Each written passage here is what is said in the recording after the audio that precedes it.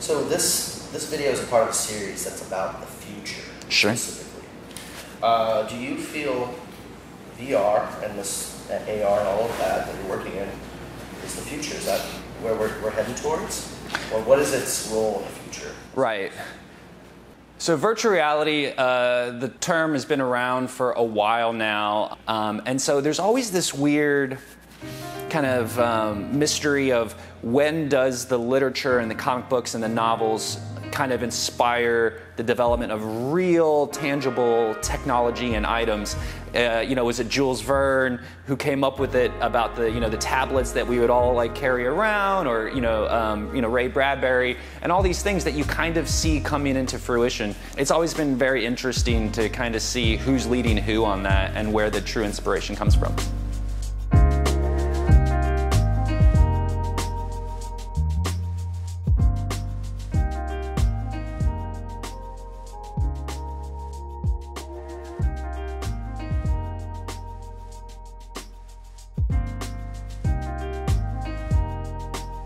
Hello, and welcome to Good and Decent, a Grotto podcast. Episode 22. The future is freaky.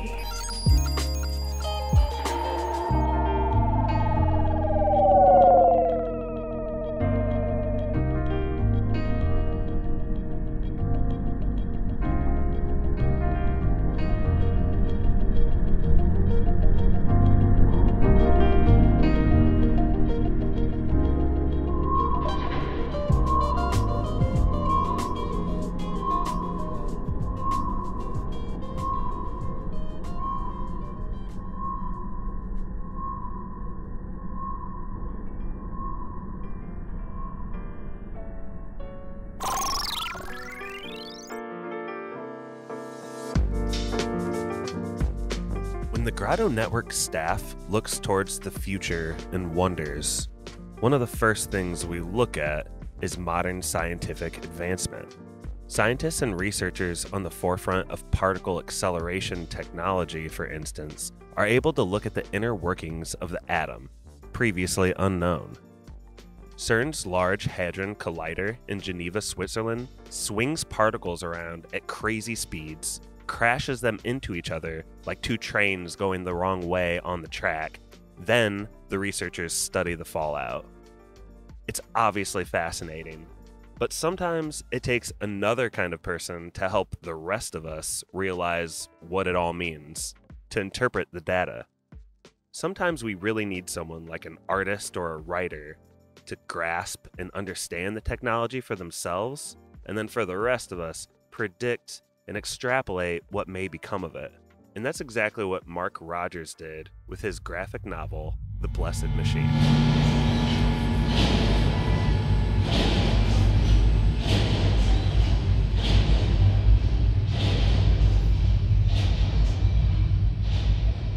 Now that the CERN collider is operative, they do discover that it is true that small little black holes are literally created that exist just for a nanosecond.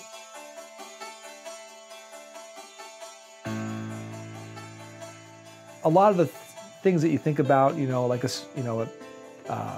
some sort of a comet hits the surface or climate change, well, those are all have been explored before.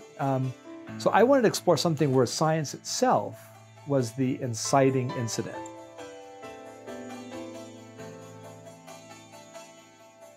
So what I wanted to explore was to what extent this kind of utopian instinct we have, or this instinct that science will be our savior, that instinct actually became our captor.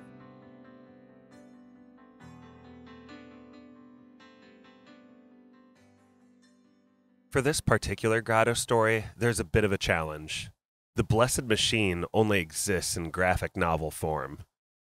So our lead producer on the piece grabbed a couple of voice actors he knows and put them to the task of bringing the text to life in audio form.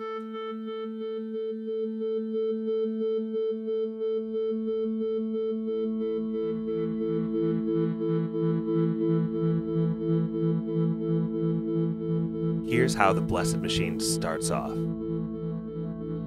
A seemingly normal scene is playing out. pensive boy at his kitchen table, gnawing at his bowl of cereal, and he's trying to get through to his distracted mother.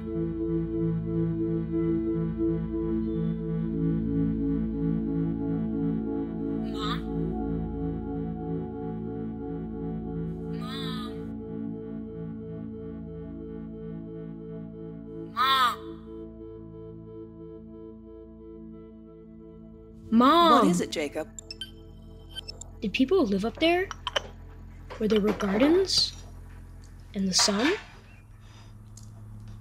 Everyone lived up there a long time ago. But then, some scientists tried to do a thing. A big, very important thing. It changed the weather all over the world. People couldn't live on the surface anymore.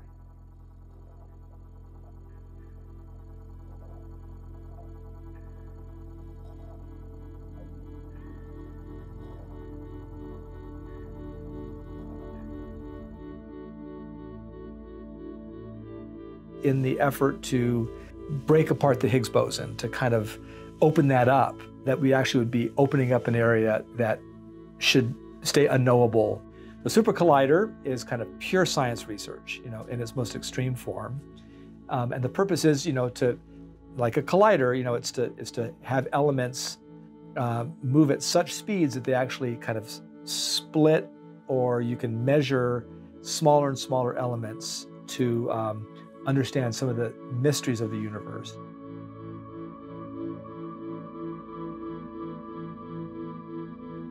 One of the elements the CERN collider was expected to discover is the Higgs boson, the God particle.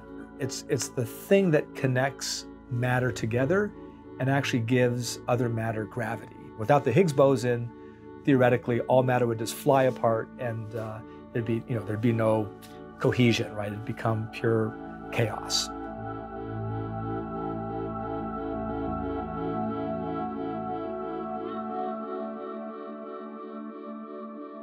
We'll play you one more clip from The Blessed Machine, and this is the scene where it all seems to go wrong.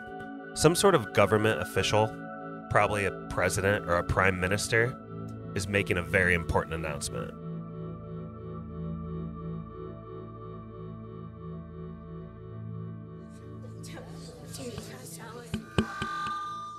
We have invited you to the Hadron Collider to be a part of history and witness Higgs fission. The first splitting of the Higgs boson particle. Here in a live feed, we can see the collider less than 50 yards from this very room.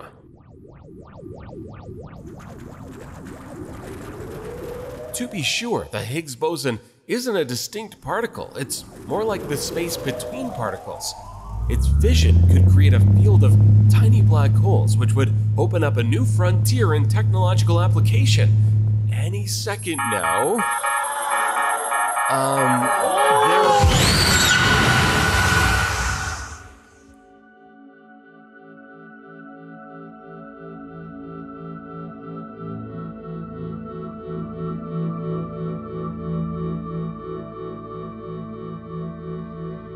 What can we know to be true? Is it only the scientific knowledge? And are we dependent upon science itself to understand that, right? Truth? Or is there a truth that lives outside of what science can tell us?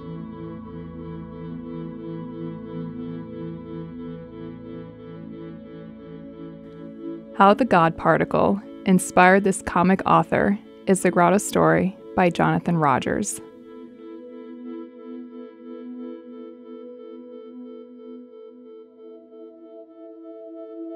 Hello, I'm Josh Long, senior producer for Grotto Network, and I'm here with esteemed video freelancer Jonathan Rodgers. Thanks so much for joining me kind of on short notice this week. I really appreciate it. Of course. Yeah, definitely. Excited to be here. I've never done a podcast before, so we'll see how it goes. Our listeners just listened to a story about the God particle. It's this comic book story. You created it. You're the lead producer on that story. How did you manage to find this story subject? Long story short, it was my father. So So yeah. Is that reverse nepotism? Yeah, I Is that guess how that so. works? Yeah. I don't know. Yeah, so my dad has done a lot of he's always been into like comics and stuff, and grew up with collecting comics and whatnot, and yeah, and so he initially had written a screenplay. He switched it to he started a little comic publication company and decided to turn it into a graphic novel. Well, we don't do any stories at Grotto without researching the story subject a little bit. Yes. And I also happened to see that he was like a staffer on Capitol Hill for almost 2 decades. Like, yep. He's a pretty smart dude. He's done some stuff. For sure. Yeah. So he was on Capitol Hill for about like 16 years or something. He was chief of staff for a senator. He was pretty ready to get out of the political world. I think that he realized that he was more passionate about, culture. And when he was in Capitol Hill, he kind of realized that to change our society, it doesn't actually come necessarily from politics, but it comes from culture. So kind of politics is downstream from culture. So if you want to change if you want to change society, you kind of have to start with culture, and then that will trickle down into politics.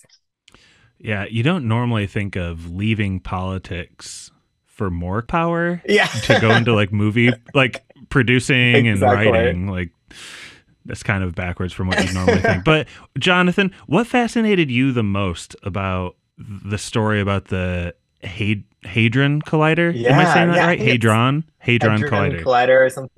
Yeah, I mean, I love Blessed Machine. The Blessed Machine is the name of the comic, or the graphic novel. But I mean, I love science fiction. It's built on the premise of Plato's allegory of the cave. It's kind of like a similar backstory. So I like taking that template and putting it in a more modern context. You guys just listen to the video, but I think it's an interesting thing, the idea of there's mystery in the world that, sometimes we're not always meant to solve. As humans, we can't solve everything. And sometimes that pursuit to solve everything can lead to destruction and can lead to negative consequences, because some things are meant to be mysterious. And I mean, I'm a big C.S. Lewis and Tolkien fan, and I always love that kind of mystical side of the world. Yeah, I like that thought that some things should stay a mystery, but there's still a question of like kind of discerning which things those are, because some things are worth pursuing. Oh, for completely. Sure. Yeah. Do you and your dad ever have talks about the God particle or baby black holes or just the future in general? Every week. I mean, occasionally. He works on a wide variety of projects, so it's always fun to chat about, certain things that he's working on. And the science thing, I definitely think that, science is a beautiful way to explore and to learn about a lot of different topics. And I don't think that it's like, you shouldn't go into science and stuff, but I really think that there's so much out there, and you can explore so many things, but underneath that there's a mystery to our life and our existence that we can never solve on our own. So totally. Well, at Grotto this month, we're doing this edition. We're just calling it The Future. I really tried to put my neck out there for it to be called The Future is Freaky. So it didn't take with the team, so that's not what we're calling the edition. But Jonathan, do you think the future is freaky, especially having just reminiscing about the Blessed Machine story? Yeah, I mean, I definitely think that there is going to be I think it's a little freaky for sure. I mean, I think especially with a lot of AI stuff right now, I know that's a big topic on everyone's mind and especially creatives' minds. I think it's definitely a mixed bag, but I think it's going to be a really interesting, interesting tool, and I'm curious to see uh, the ways that we both utilize it for good and the ways that it'll, uh, be a detriment to society. Um, and with the blessed machine, it obviously has a warning out there for relying too heavily on it. Well, a lot of technology in this Good and Decent episode started people off with this massive super collider in Switzerland and like also in the mind of your dad. It was where that story led us. Yes. And then talking about AI here a little bit. And right after this conversation, we had Ronald Short, another video producer, sit down with JJ Castillo in Austin, Texas, and ask him about his VR business, Viewer Ready. So he's got an awesome outlook on the creativity and what the future of VR is. And we'll get to that in just a second. But Jonathan, you ever been in a VR machine? You got any experience? Oh, yes. My dad, even though he wrote the blessed machine, and is has always been the technological wizard in the family. So he got me an Oculus at one point. So I've definitely engaged in that for sure. So it's pretty crazy. It's pretty cool what it can do. Give me one favorite memory. Something JJ talks about is like how the memory retention is ridiculous. Like you can remember more because you're kind of inside of it. Do you have do you have a moment where that just really sticks out to you? Yeah, I mean, I'm a Star Wars fan, so there was the Star Wars VR game.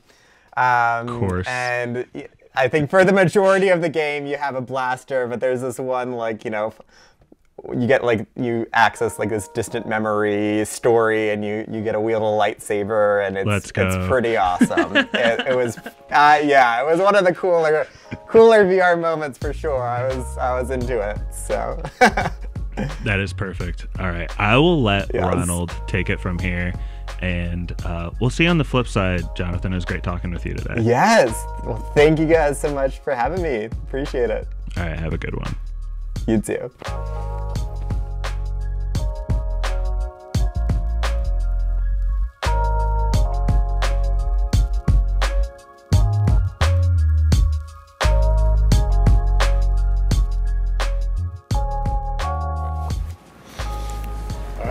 So, can you tell me your name and what you do, good sir? Hey there. I'm JJ Castillo, and I own Viewer Ready, which is an XR and media studio. My background into getting into the VR AR industry is very odd. It's not the kind of traditional path. I was a filmmaker. I was working at Rooster Teeth Studios. Very, very happy. Very nice cush, kind of production gig. But around 2015 or so, I was building my first PC, and I got an ad for the Oculus Dev Kit, and it was only $300. I just had my kind of my Christmas bonus, so I had some money burning a hole in my pocket, and I said, yeah, why not? Let's do it. I'm going to check this thing out. It sounds like it'd be fun. And the moment I put it on, I kind of had this holy calling experience. I was doing the very famous Tuscany demo that was made by Palmer Luckey. It was kind of the first iteration of what an Oculus demo could be. And I was listening to a David Bowie Spotify list, and everything just kind of, hit at once. And I at that moment, I kind of realized how obsessed and I just couldn't stop thinking about it. I loved movies my whole life, but I'd never stayed up an entire night until the sun came up staring at the ceiling thinking about what you could do with VR and cameras and just what we could bring to a new medium. It was essentially like finding out a new color existed in the year 2015.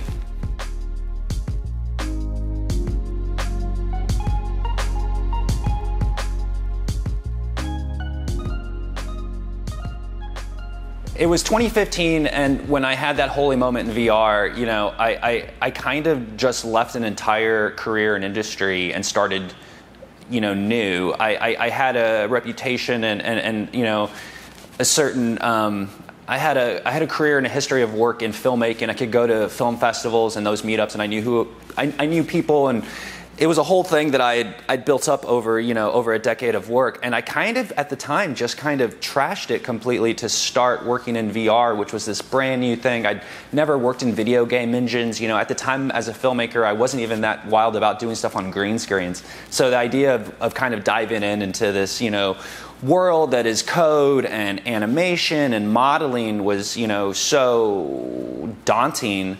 But at the same time. It was really exciting because for me, as a filmmaker coming from film, everything that I ever wanted to do with a camera and an edit had kind of already been done before. Sometimes I would do stuff as a teen with a camera and I'd attach a tripod to me with, a bunch of straps, and I'd run around and be like, I invented this, and then I'd see like a scene from Mean Streets from Scorsese, like in the 70s, and the shot would be in the movie and I'd be like, oh, it's all been done before. But with VR, it was kind of like this, Oscar Wilde, Stanley Kubrick, Orson Welles kind of moment where there wasn't a class for this, there wasn't a book for this. This was your time to kind of come in when things were still kind of Play-Doh and really make a dent and try things out, try formatting videos differently, try doing different things with UI and inventory and interactions.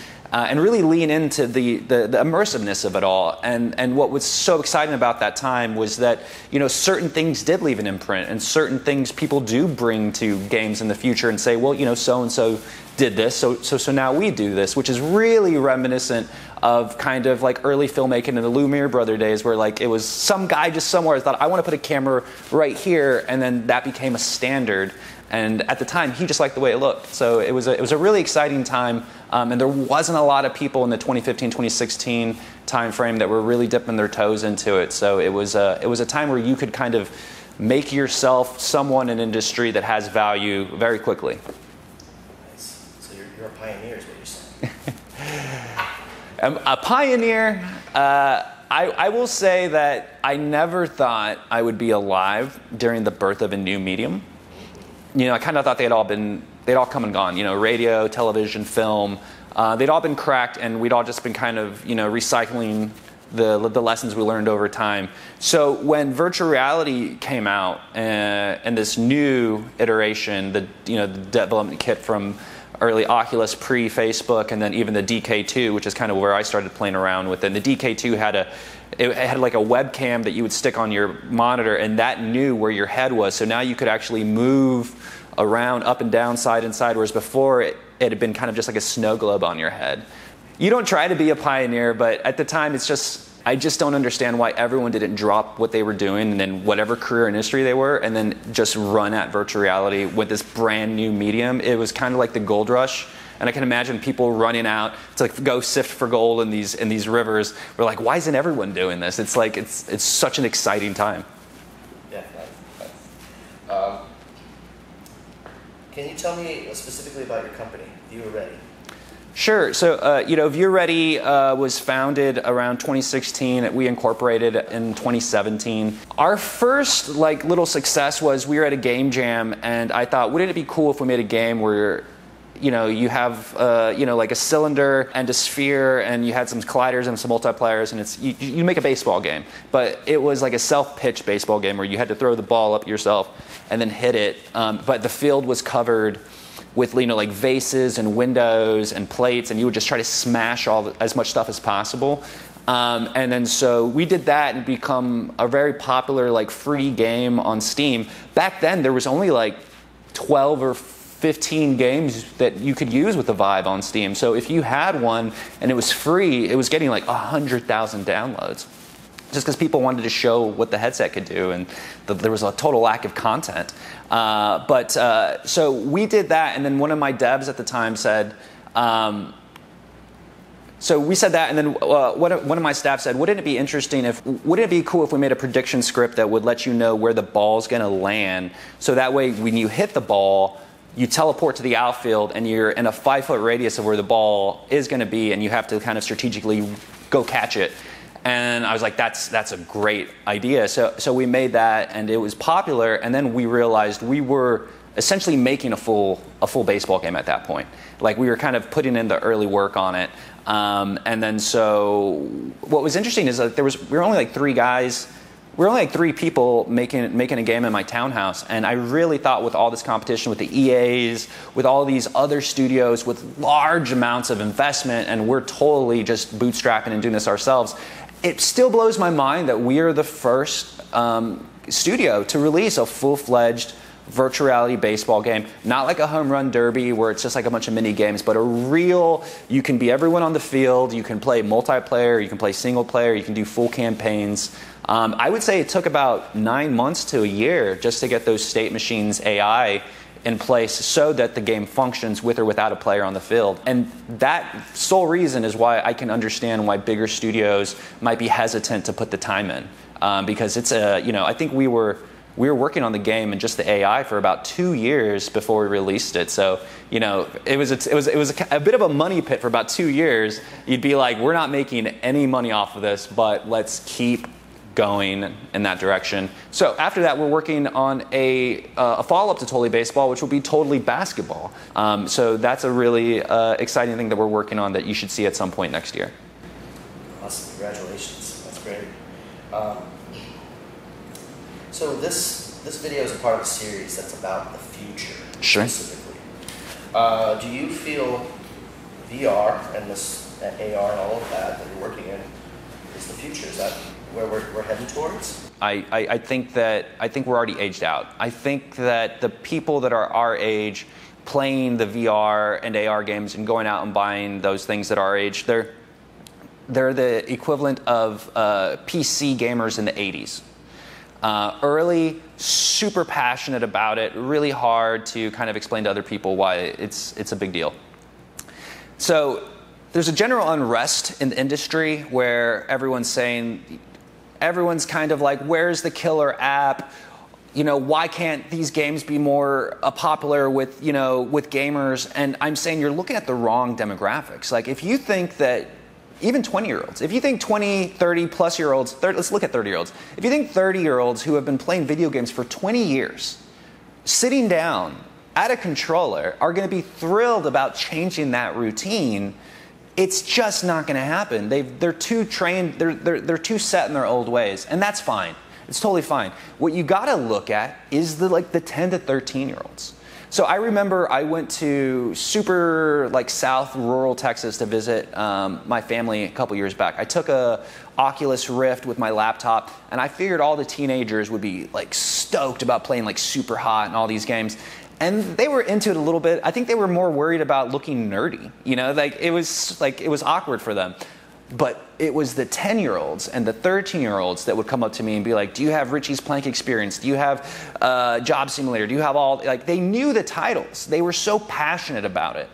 A generation, I think that the 10 to 13-year-olds of the future will see 2D gaming the same way that we see black and white shows or MASH on TV. It just seems dated and kind of boring. And so, I think 2D games will always be a thing. But I think the generations that are young right now are going to grow up playing these games in the headsets with their friends, and they're always going to be wanting to do that. And so we're building the games for the generation of tomorrow. I'm very well aware that the ideas in my head for virtual reality, augmented reality, I'll be a lot older when they're in place and super slick. We're making the pavement. We're putting down the railroad tracks right now, and someone has to. And I'm thrilled to be doing it. There's a lot of people that are saying they want that moment to happen faster. They want that future now, and I'm just thrilled to be part of the ride. And hopefully in the future, we get a little cred as when it comes to sports games, these guys did something real special. And making money is cool, sure, but I love living in people's heads rent free with nostalgia. Whether it's a certain song from our game or a certain sound effect or a certain time period in these kids' lives where 5 to 6 years from now, a certain thing will trigger it and they'll be like, man, remember that summer where we just played Totally Baseball all summer? That to me is the sweet spot. And there's something really magical about making virtual reality because you're so immersed in it that when you remember it, it's almost like remembering a dream because you were really there. So the memories are just crazy solid compared to, you know, non-virtual reality memories. Sure.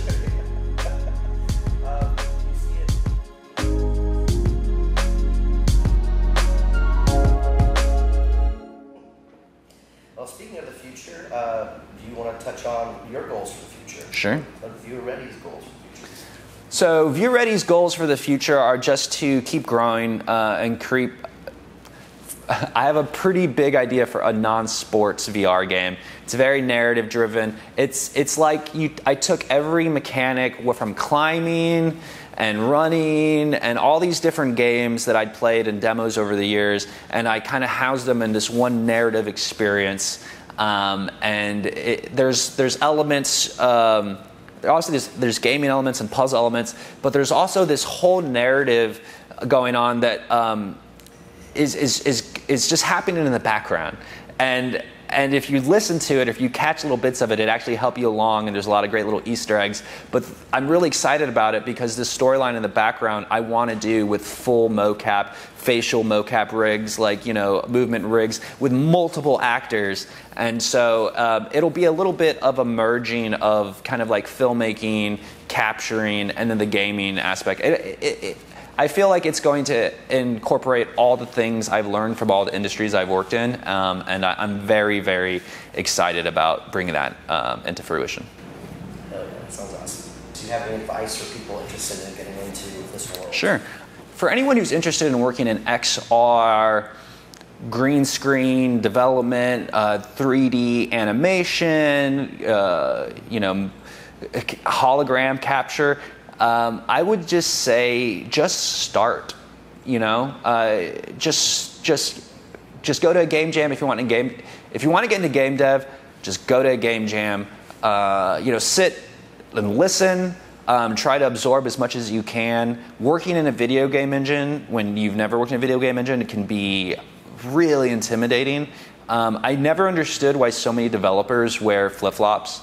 Until I started working in the Unity engine. It's because when things aren't working, everything gets real tight. Everything gets like, you're like, oh, I feel like my shoes are real tight right now. And it can be really aggravating. But stick with it. You know, watch those YouTube tutorials.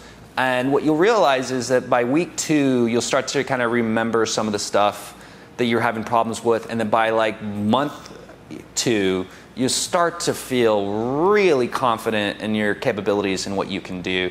And it's just about starting. It's going to be real hard at first, but, you know, every day putting the time in will just get easier and easier.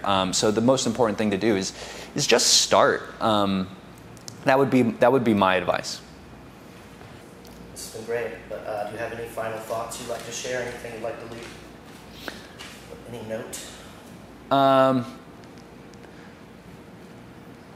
would say if you're going to be working in the immersive industry, be weird.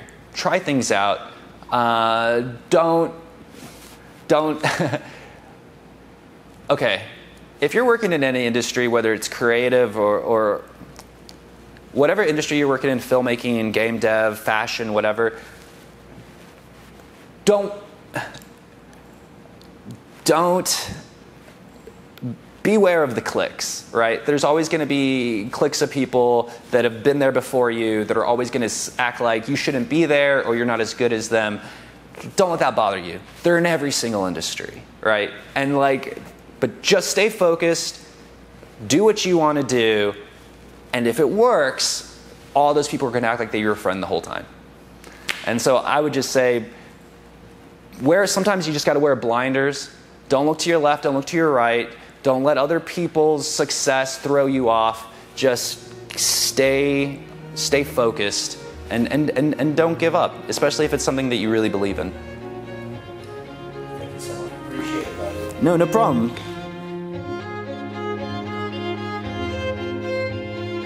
Breaking Boundaries. The exciting future of VR innovation is the Grotto story by Ronald Short.